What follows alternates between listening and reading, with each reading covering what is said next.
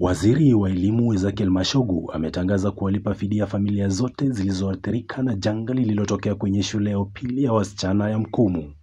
The deceased families are entitled to a group life insurance compensation of Kenya shillings 400,000 per student from the Eduafia insurance policy, and we are following that. And in a few days' time, I'm sure that the 400,000 that, according to the policy, will be paid to the affected families. Hii ni baada ya mbunge wa Shinyalu Mheshimiwa Fred Ikana kutetea familia hizo kwenye kikao cha bunge. Mheshimiwa Ikana aliomba serikali kufidia familia hizo zilizoathirika.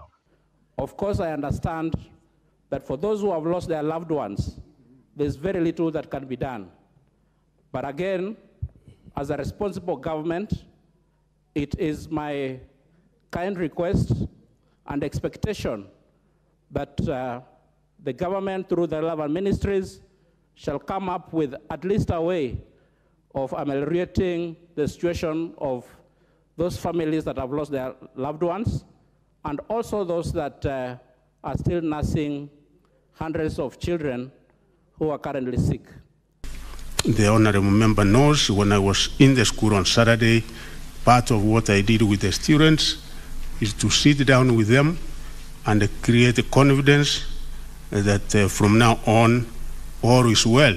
Waziri Mashogu aliongea hayo alipokuwa akijibu maswali mbele ya bunge la Seneti.